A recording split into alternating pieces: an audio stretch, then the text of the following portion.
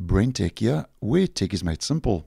So a couple of days ago, I posted a video that Microsoft had re-released their security update for Windows 10 and Windows 11, which is KB5012170, which was a security update and is a security update that fixes a secure boot DBX vulnerability and was originally released in August of this year, 2022.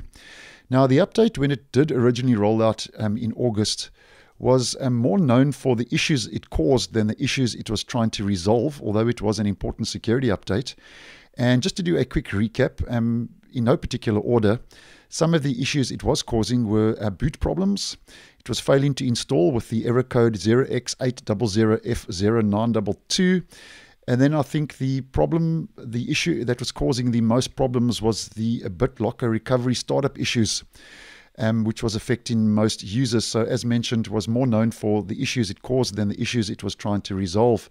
Now, I'll leave a link in the description to a video I did post on the update just a couple of days ago, as that will just give you a little bit more info.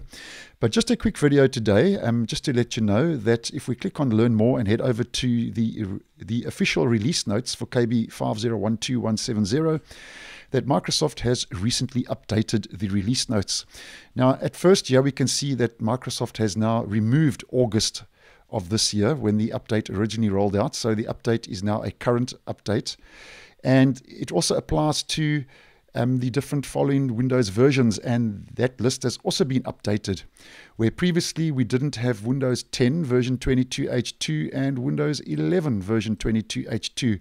So now officially Microsoft has acknowledged that the update is available now for 22H2 of Windows 10 and Windows 11, because originally when the update did roll out, as I did post on, those versions of Windows were not released yet to the general public. So obviously Microsoft now has updated their release notes to clear up a little bit of confusion.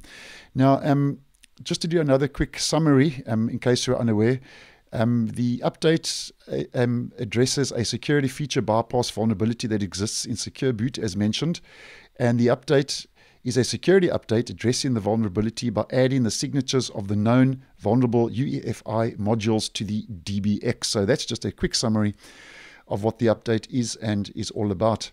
Now, if you are at any stage still experiencing any problems with maybe not being able to boot up, or BitLocker or error code messages like the issues I did mention earlier, then Microsoft still recommends updating the UEFI BIOS. So if you are experiencing that issue, then nothing's changed for the update, which Microsoft is recommending you can try out for issues. So no real fix has actually rolled out at this stage. But I'm not aware at this stage that too many issues are existing with the re-release of the update to Windows 11 22H2 and Windows 10 22H2.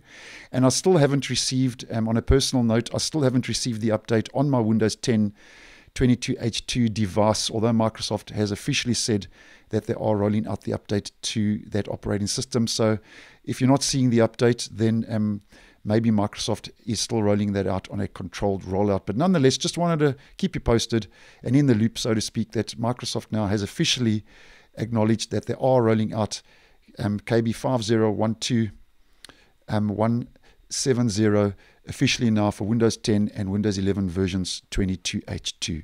So thanks for watching, and I will see you in the next one.